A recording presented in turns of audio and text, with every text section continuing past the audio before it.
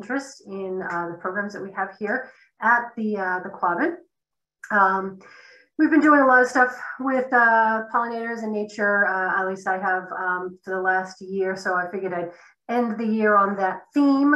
And it had occurred to me as I've been doing, study and research over the years, like, where do the pollinators go other than the ones that we know about in the winter? And I figured since I wanted to know about it, it might be something that other people want to know. So that's that was the impetus for creating this program.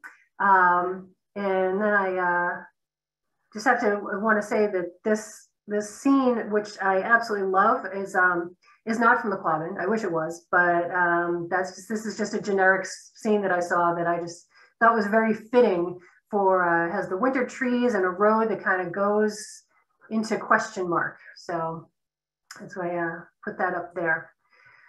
So let's get started.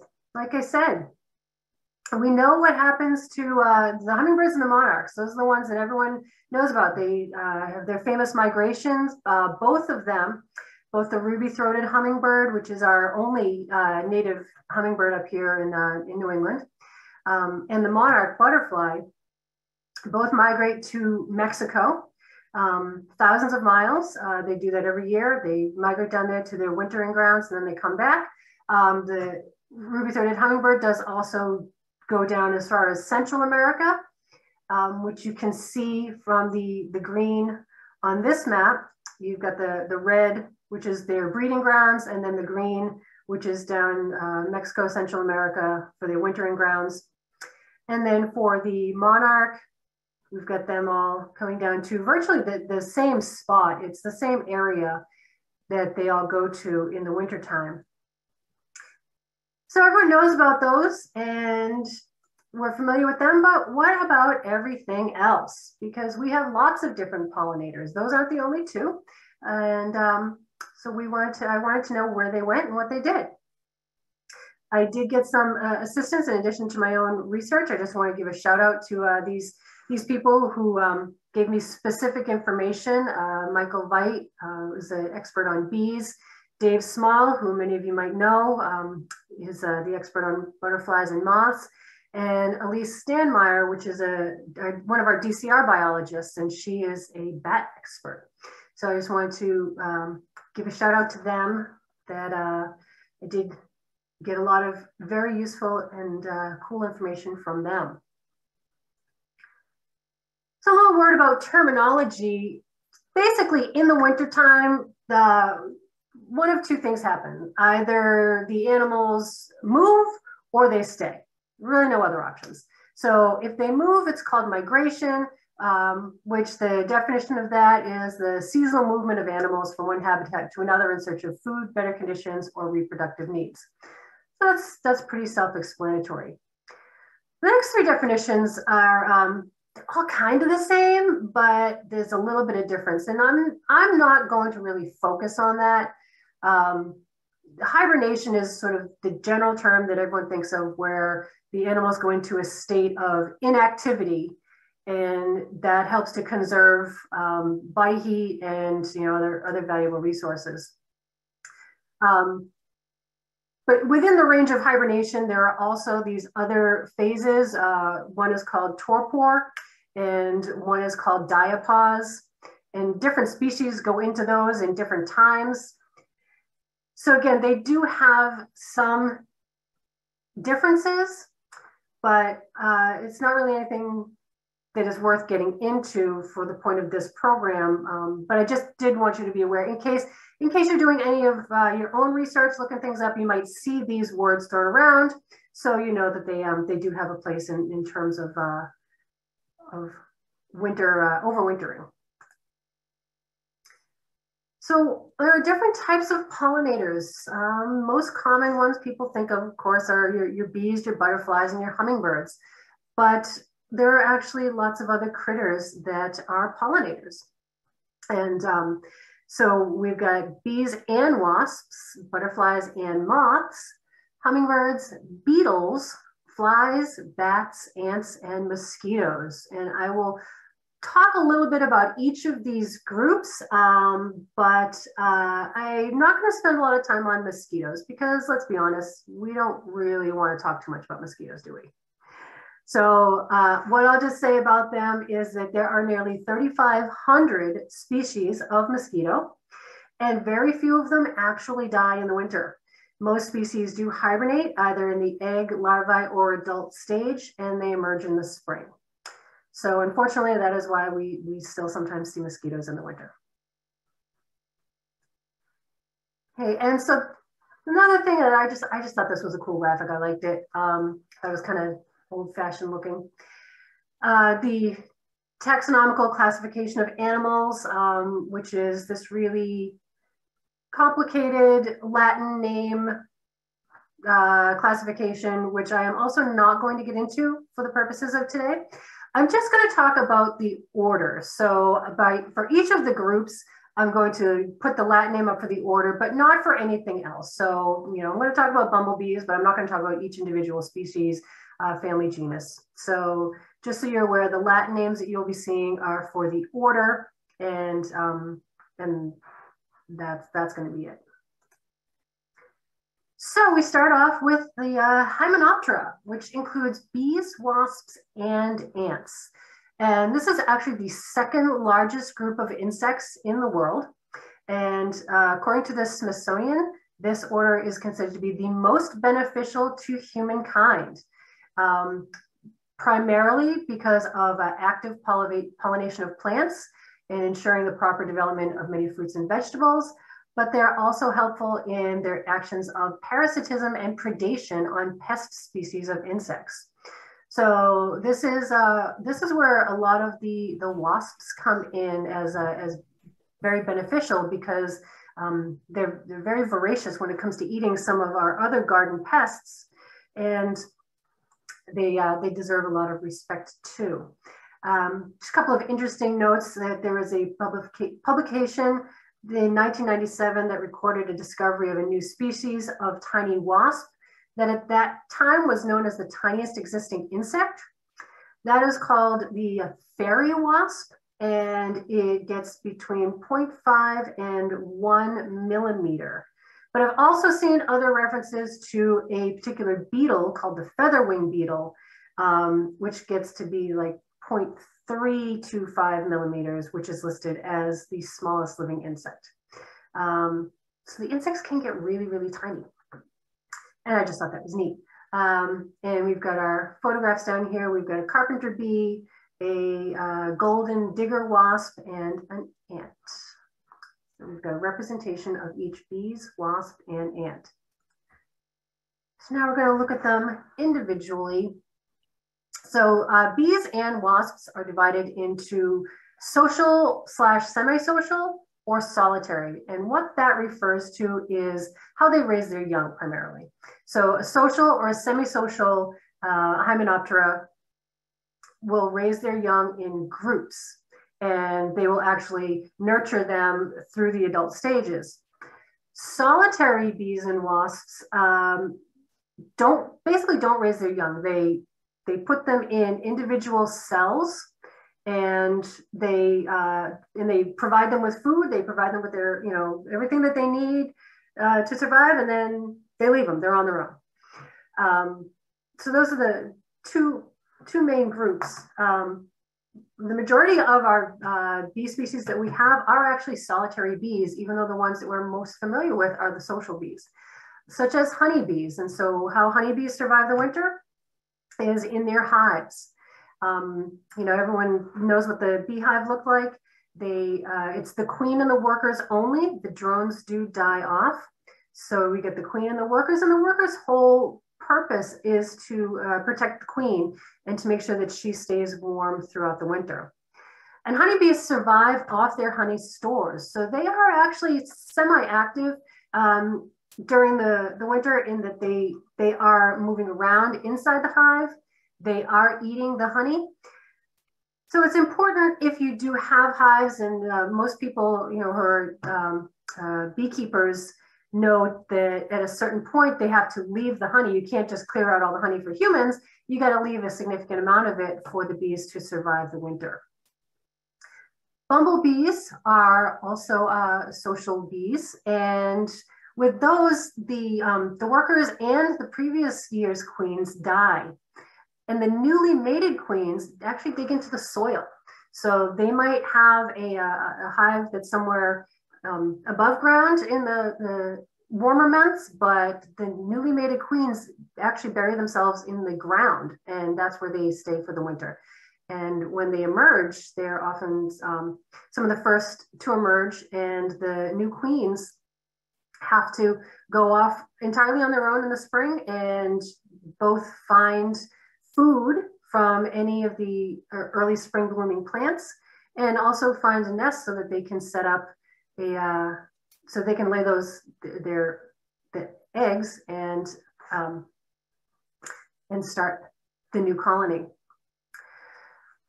So there are a couple of different, there's over 4,000 species of bees in North America. So obviously we're not going to go into all of them. Two common carpenter bee species that we know of is the large carpenter bee and the small carpenter bee. And the small carpenter bee is this image down here in the lower left-hand corner. It's a really pretty metallic bee. So it's one of those ones that doesn't necessarily look like a bee, but it is. And again, only the females overwinter, but they overwinter as adults in stems. So pithy stems like hollow stems of raspberry or some of the other wildflowers that you see out and about that have a hollow stem, they will hide themselves inside them. And then in the spring, they actually transform those into nurseries. So they'll spend the winter in there as an adult. And then when the weather warms up, they switch that pithy stem into a nursery where they start to lay those eggs. And we have a sweat bee. And these are another beautiful little bee. It's got bright green. This one's got bright green with yellow and black on the back, but there are some that are all bright green, all bright blue, very iridescent, metallic. Again, something that doesn't really look like a bee, but is, and very beautiful, very cool native species. So the same thing with as with the bumblebees, the mated females overwinter in ground or in the soil.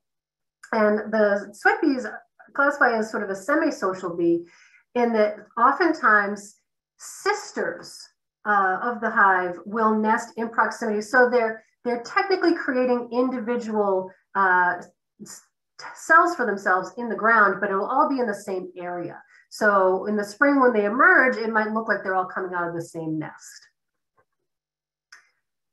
So for solitary bees, that is the majority of our bees, and that includes ground and cavity nesting bees like leafcutter bees, mason bees, and mining bees. And so these all overwinter as larvae in the cells that are built by the mated females in the fall. And those cells are, as I said before, they're little individual pockets that are in either tunnels in the ground that they make. They can make these really intricate tunnel systems that sometimes go a foot below the ground, or inside stems. And they create an individual cell for each of the larvae, and they stuff it with pollen and nectar, depending on what they need. Sometimes they'll fill it up with insulation so that it stays nice and warm, like in the case of the leafcutter bee, which you'll see the little leafcutter bee down on the bottom carrying the leaf so that he can take it, or she can take it into the cell and pack it in and keep it nice and warm.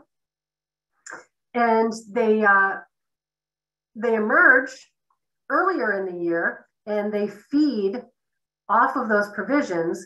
And then in their final larval stage is how they stay until the spring.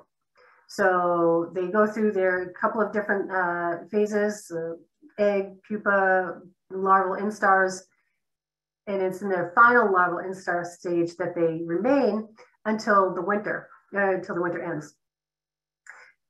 And oftentimes with these bees, the males are the first to emerge. So when the mated female lays her eggs in the fall, she actually packs the tunnel in so that the female eggs that she's laying are down at the bottom and the male eggs that she lays are at the top. And They do have a way to determine the mated female can determine which sex she's laying. So if she's laying male or female, she actually can figure that out. And I can't remember how it is. So if anyone wants to know, you have to look that up afterwards. Just another specific example of the solitary bees is called the unequal cellophane bee, which is this cute little guy here. And it's one of the first ones to emerge in the spring. And these can be often found foraging on willows. So a lot of the very early plants that bloom are really critically important for these hibernating species when they come out. So wasps are also broken down into social and solitary, and the social wasps are the ones that most people are familiar with and don't like. We've got the paper wasps, the yellow jackets, and the bald-faced hornets fall into that category. And we have a paper wasp down at the bottom, and of course a bald-faced hornet. So again, it's just similar to some of the bee species, only a mated queen survives to hibernate through the winter, and she will find any protected space. So this might be in the ground, but it might also just be under a log or in a tree crevice. Sometimes you will find wasps nesting in a house. So if you like say it's January and you see a wasp in your house, that is a mated female who has overwintered in your house and got confused and thought that it was warm and that it was spring, and so she has emerged to try to find herself a nest. So again, the queens emerge in the spring and they do all of the work of building a new nest and raising the young. They do not use the same nest each year though, so that might be useful information if you have a large nest somewhere on your property. Just know that for the most part, it will be vacated for the winter and they're not going to go back there. There may be some wasps that stay in there for a little while in the wintertime, so you do still have to be careful. You decide you want to take that nest down, but it's not going to be the whole nest. For your solitary wasps, that includes sand wasps, mud daubers, and cicada killers. And for these guys, the fertilized females create individual nests. And again, like the solitary bees, they do not rear their young. They create their cells on the ground, pack them with food, and then the newly hatched larvae eat it until they're ready to overwinter. And in this case, they're not necessarily packing their cells with pollen and nectar. They're usually packing them with other critters. So in the case of the cicada killer, the food that gets packed in there for the little larvae to devour over the winter is a cicada. So that's where the wasps become very important predatory insects. Oftentimes the adult wasp is not the one that is killing and eating pests, it's the larvae. So they do provide a really important garden aid. And also similar with the bees, usually the males emerge first, and they do emerge as adults in the spring. So just because this nest is hanging off the edge of my house and I thought it was really cool, I wanted to include it. In case people aren't sure exactly what a bald-faced hornet's nest looks like, because it does look different than a paper wasp nest or a yellow jacket nest. The bald-faced hornet's nest is usually going to be high above the ground in a tree or on a building, and it has this beautiful scallop pattern. Now, these can be aggressive wasps, and they can go after you, but you gotta give them credit for making a really beautiful house. And so there's just a couple of other angles of it. And what you can see from this lower middle one is the hole. So you're going to have the beautiful scalloped edging and all the cells will be on the inside. And then you're going to have their hole where they emerge in and out of. So this is a way that you can actually watch this and when you no longer see activity coming in and out of this hole, that's when you know that it has basically been vacated for the winter. So if you were inclined to take the nest down, that would be when you would want to do it. But I just think the nest is really beautiful. And so I'm actually probably going to just leave this on my house and see what happens to it. So ants, surprisingly, ants are pollinators. They're a very minor pollinator, but their primary importance comes in seed disbursement. And according to this website, ants as seed dispersers, approximately 35% of the herbaceous plants in the understory of forests in North America rely on ants for seed dispersal. So that's pretty huge. That means that these little creatures, these little industrious creatures, are responsible for helping to propagate our plants in a different way. So there's pollination, which is the precursor to creating the seeds. You need the pollination in order to have the seeds develop. And so the ants, they do a little bit of pollination just by trafficking back and forth on top of the plants, but then they will be the ones to move the seeds around, because there's a little bit on the end of the seed that they carry off and they eat. And then they've just buried the seed, and then that's just where it stays, and it grows into a new plant. So some of the ants build nests under large rocks. So again, ants are kind of scary because they're really, really smart. And I'm just glad they're really small, because if they were bigger, they would definitely take over the world. So they build nests under large rocks or leaf piles to take advantage of the radiant heat. So the rock is going to get warmed up by the sun in the wintertime, and that's going to help radiate the heat down through the nest. And there are some ants that also winterize their nest, which means adding insulation and sealing holes, just like we do in our houses. We add insulation and we seal holes. They burrow down deeper under the ground where the temperatures are more stable. And there are some that overwinter in our houses. You might not see them because they're inside the walls or under the floors, but every once in a while we all see ants here and there in our houses, and that's because it's nice and warm and toasty for them.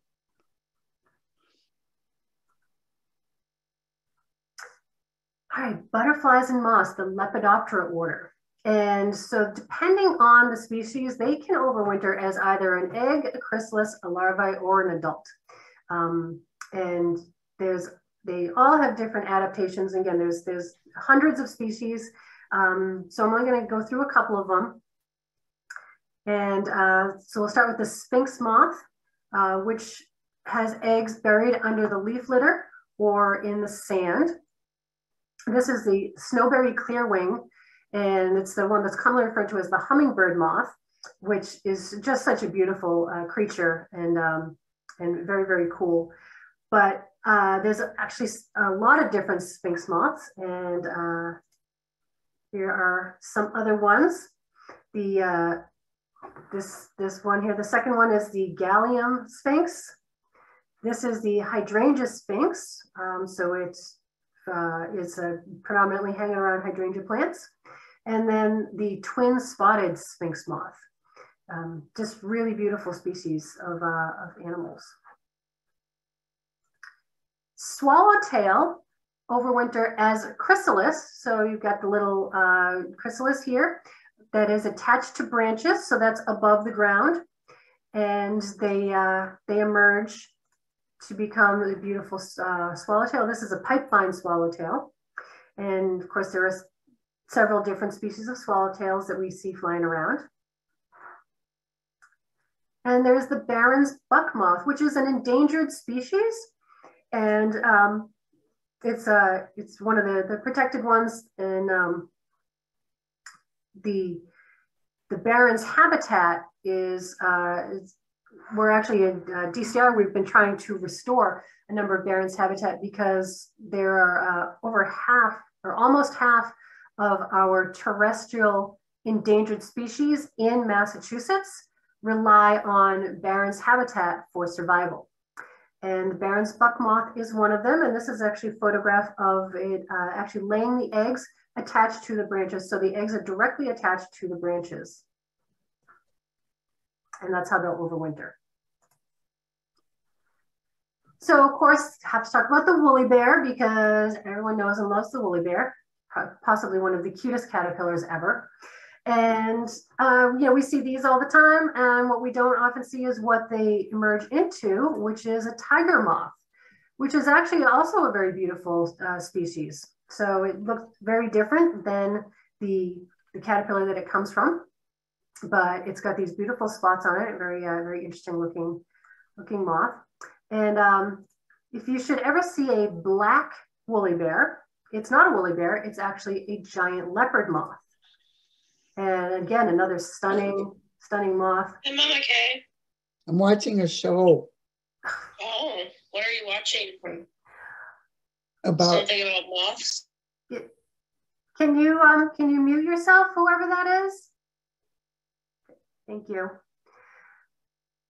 All right, so then the mourning cloak butterfly, which actually overwinters as an adult, and it can live for a surprising 10 months. It is extremely long-lived for a butterfly. Many butterflies, in fact, many insects only live for either a few days or up to a few weeks.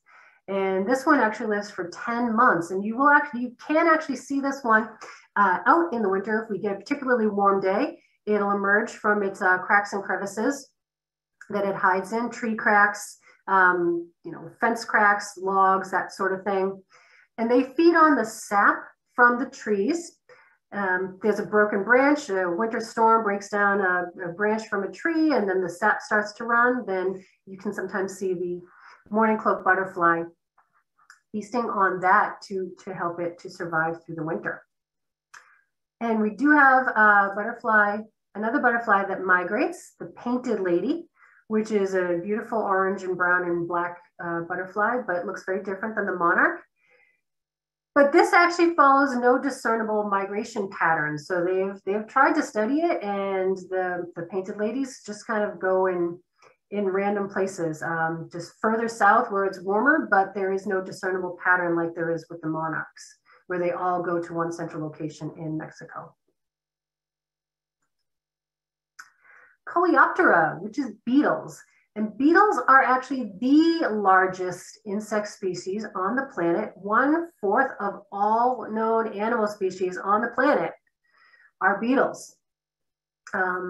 And they actually are the earliest. Flies and beetles are the first pollinators of plants dating back to about 150 million years ago. And there are still some species of plants, such as magnolia and yellow water lily, that require pollination from beetles. And they visit up to 90% of flowering plants.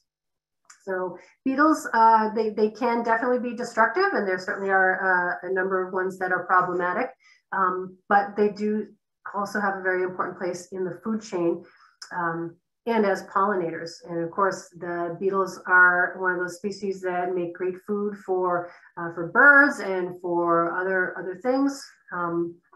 So we want to try to encourage them and just let nature take its cycle. So they also overwinter in kind of different ways. The lady beetle or the ladybug, which is stays under bark or tucked into tree crevices. But of course, we all know you often find them just in your house. And on warm winter days, you might see them clustering against the window, trying to get that sunlight. And then they hide back into various nooks and crannies when it gets cold again. The Japanese beetle, which is of course very destructive and not a pollinator, is just an example of of one of the ways they overwinter. They overwinter as grubs, as the little larvae. And then the red milkweed beetle, which is what this picture is, overwinters as grubs and larvae also. And it's unclear whether or not they definitively or just maybe overwinter within the root of the plant. But they don't cause that much damage. And even though they do feed on the milkweed, they do not outcompete the monarchs. Order Diptera, which is flies. And the name Diptera actually means 2 wings. And that's how you can differentiate flies from bees. Bees have 4 wings. Bees and wasp species have 4 wings. And this image here is a hoverfly, which looks very much like a bee. And they come in various sizes. This is kind of a big one. They're even smaller ones too, but they definitely can resemble bees. But the way to tell them apart is that they just have the 2 wings versus the 4 of the bees. And again, their larvae are voracious eaters of garden pests, things like aphids and other other small garden pests that are going to destroy the plants down the road can be eaten by these flies. And they survive underground as pupa. So in their sort of pre-larval stage, and then they emerge in the spring. Interesting note about flies is that chocolate must be pollinated by midges, which is a type of fly, a small gnat-like fly in the really hard to pronounce family. It's a really long word, and there's various species of other really long words, but it's basically the chocolate fly. And if you have no fly, you have no chocolate. So just to give a little shout out to the flies, we do need them if we want to continue on with our delicious treats. So the last order I'm going to talk about is Chiroptera, which is bats, and there are over 300 species of fruit. 300 species of fruit depend on bats for pollination. Now, the bats that we have in New England, we have 9 native species, and none of our specific bat species are pollinators. So they kind of don't fit into this program, which is called Pollinators in Winter, but there are bat species, the lesser long-nosed bat and the Mexican long-nosed bat, which are both federally endangered, which are important pollinators of the agave plant, which is famous for being the plant that tequila is made out of. And around the world, bats do pollinate flowers and are important pollinators. But the main reason why I wanted to bring them up is because I like to take any opportunity I can to talk about bats, because 5 of our native New England bat species are endangered, and they have one of the main problems, which is white nose syndrome, is because of their hibernation. And so it does sort of fit into this program for that reason. So here in Massachusetts and New England, we have 2 different categories of bats. There are tree bats and cave bats. And our 3 tree bats are the hoary, eastern red, and silver-haired bat. And our cave bats are the big brown, the little brown, eastern small-footed, the northern long-eared, which is what this picture is, the Indiana bat, and the tricolored bat. And bats also, they either migrate or they hibernate. And the next 3 slides are actually specifically from the DCR bat biologists. So I just wanted to give full credit. These are not my slides. These are borrowed slides. But so our tree bats are the ones that migrate. And they don't migrate that far. They basically migrate just as far as they need to find food. So they migrate no more than 200 miles from their homes, from their summer homes. And bats learn their migration routes. They learn them as juveniles from the adults. So it's not something that is, so like in the case of the monarchs, where you don't have multiple generations following each other, you just have one generation who just instinctively knows where to fly. Bats actually do learn where their migration patterns are from their family. The rest of the bats are hibernating bats, and they hibernate in caves or in rocky crevices, sometimes inside houses, inside sheds, if there's little small enclosed spaces. Any place that the bats are going to roost is called a hibernacula. And so these are some of the examples of places where they would hide. The majority of a population, so say of little brown bats, so the majority of all the little brown bats in New England would be hibernating in one spot. And that is what becomes a major problem with the white nose syndrome, which I'll get to in just a second. Just finish up on the hibernation. The inside the caves and inside these little crevices and holes that they hide in, they go to these certain areas because they have a stable temperature and humidity. It does have to be cool temperatures, not too cold, and they do need a little bit of humidity, a little bit of moisture. But the levels must be stable. And so this, of course, becomes a problem when you have, with any of the species, with any of the animals that we've talked about, when you have major temperature fluctuations through the winter. If you have like a 70-degree day in February, that can cause problems for these animals that are hibernating, because it tricks them into thinking that the spring has come. And if they emerge and then are hit by a major frost or major snowstorm, then you could wipe out an entire generation. And so the timing of the hibernation for these guys is usually October to April, but again, it is somewhat weather dependent. So white nose syndrome is a fungal disease that was first found in caves in New York, and the fungus thrives in cool, dark spaces. So it thrives in exactly the places where these bats are hibernating. And it travels very easily. It travels through spores. It can travel on people's clothing. They believe that it originally came over here from Europe on hiking, on cave divers' clothing and equipment. And it has really played havoc with the bats in North America. All 4 of our bat species that winter in caves or mines were listed as endangered because of white nose syndrome. And these next couple of statistics are pretty sad. The little brown bat was once the most abundant bat species in Massachusetts, has declined by more than 99%. So remember, like I said, a lot of these species, the entire species will roost in one place. And if white nose syndrome gets into that one cave, it can wipe out the entire species, or close to the entire species. One hibernacula in Massachusetts had 10,000 little brown bats before white nose syndrome.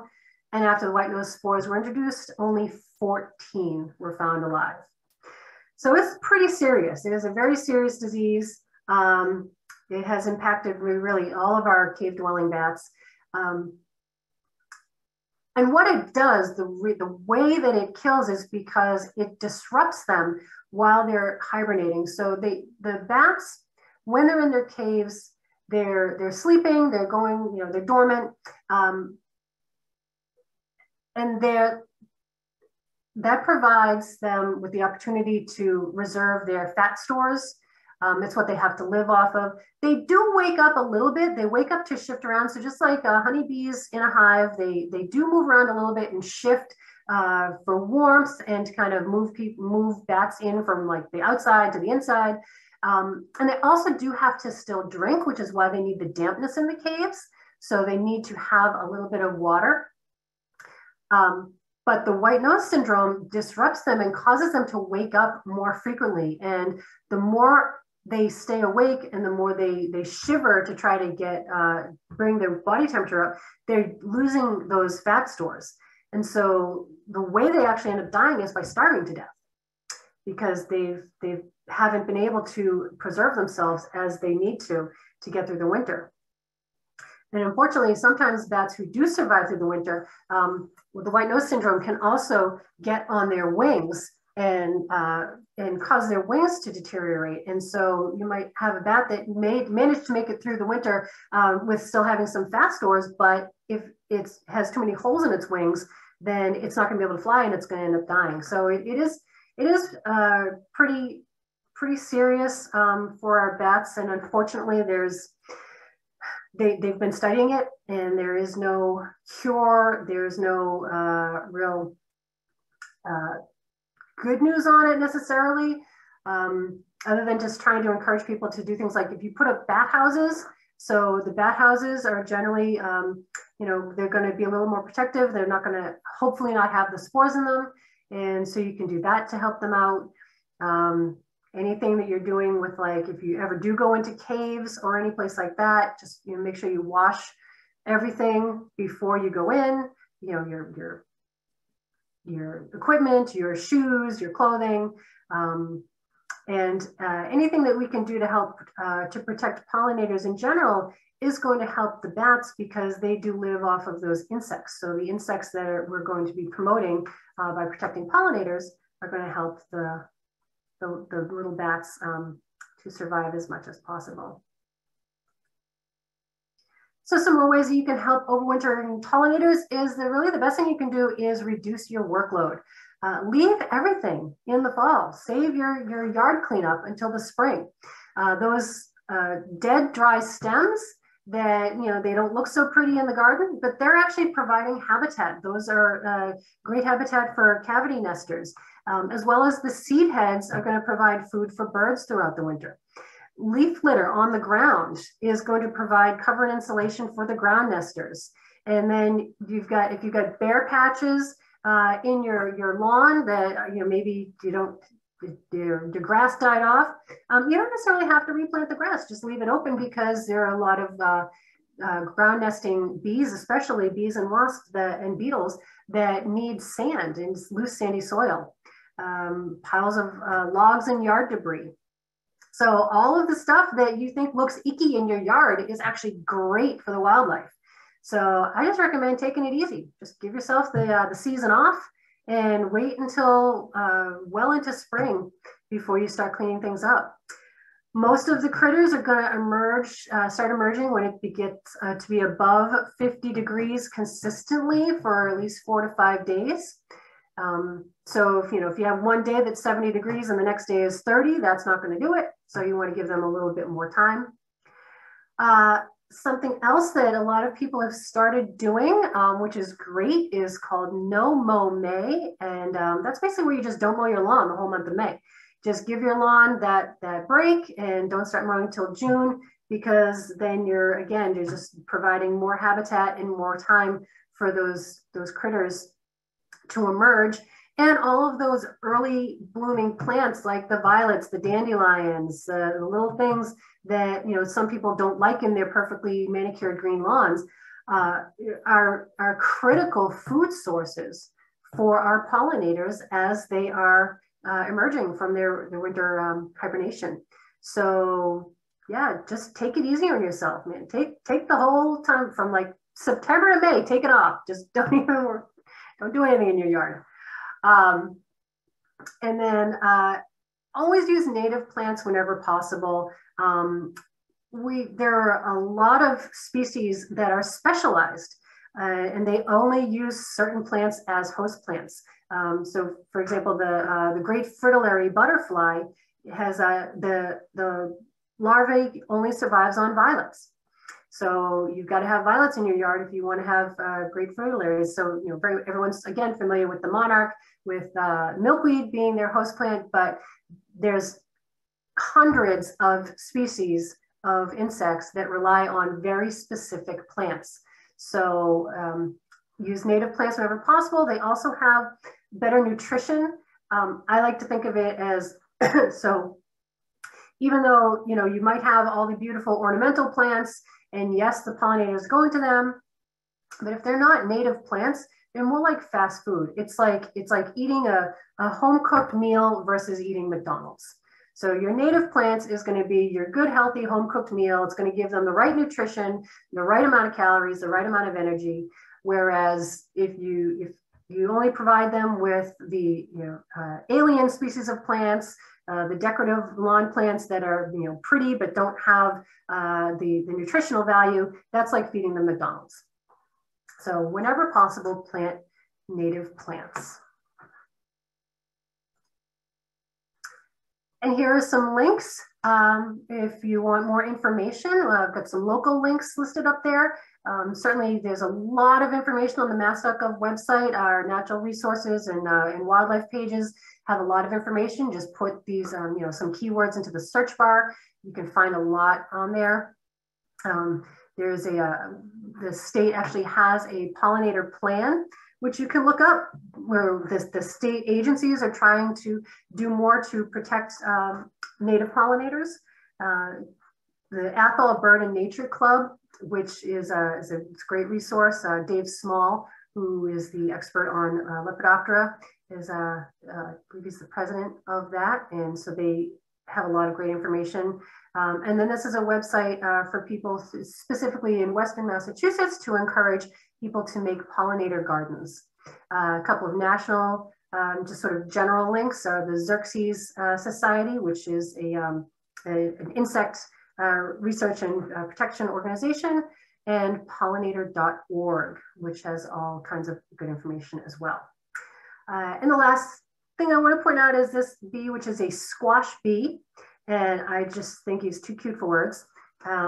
So it's one of those specialized bees. They only forage on the squash plants. So the squash, pumpkins, cucumbers, all of that good stuff.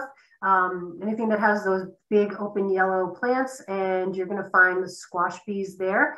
And they do actually nest in the ground near where those plants are. So if you've got a garden where you regularly have a squash patch, you're probably deep down in that ground, about a foot underneath the soil, is going to be an overwintering colony of squash bees. So that is where I will end. And I will leave this link up if people want to copy it. And I'm happy to take any questions at this point. But Justin has to come back and open up the unmute everybody.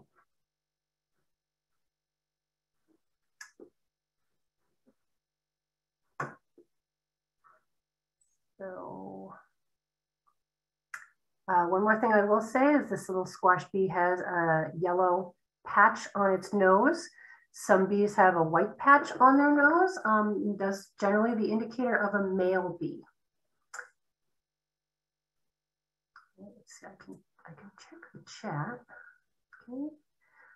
Yeah, so if anyone has questions, they want to put them into the chat, or Justin, now you're back if you want to unmute people.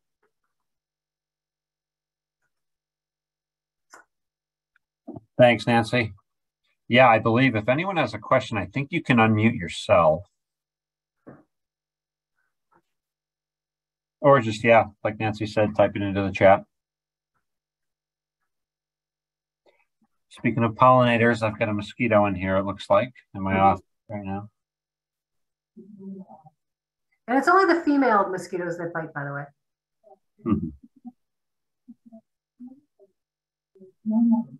Great. So, well, no one has any questions? You covered everything? I guess. Oh, looks like there's one comment in the chat. So Sharon asked, the mated queen hibernates, but workers die. How does the queen get more workers? Great question. They're inside her. So she lays those eggs when she emerges, and those eggs become the new workers. So in the spring, when she rebuilds a nest and reestablishes the colony for the year, they will eventually grow. She'll have both males and females already as fertilized eggs inside her, and then they will turn into the workers in the following year.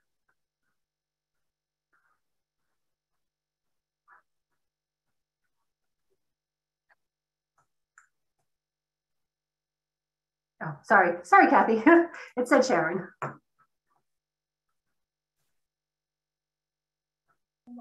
Anyone else?